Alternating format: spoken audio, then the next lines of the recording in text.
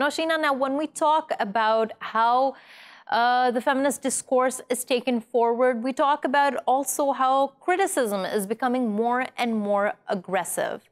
Why do you think that is? It seems like the more voices that are coming in favor of what the feminist struggle means, the criticism is also becoming more hardened. Do you feel like there's miscommunication on one end of what the goals and agendas are, or do you think there's an insecurity from the other side which comes out in the form of harsh criticism? Yeah, I think when feminism as a theory began, in the United States anyway, it was very much a white-centered focus and it really dominated what white feminism. And it's really evolved from that because now we're really looking at it from an intersectional standpoint, right? Right. It is not just about gender. We are also seeing the intersection of our multiple identities, whether it's our race or our religion or our socioeconomic status. And so as it's evolving, its goals and tactics are changing too.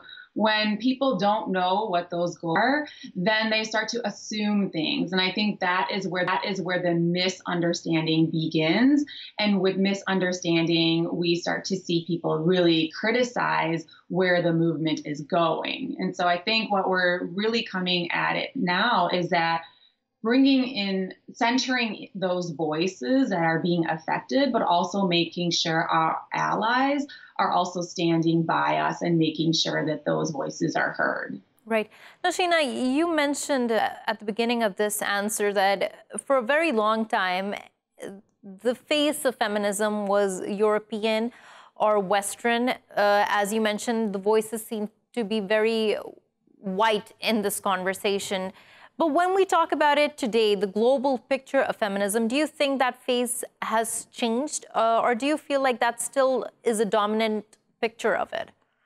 Well, I think it's changed dramatically, right? When I watch some of the protests that are happening right now in India, they are led by women, right?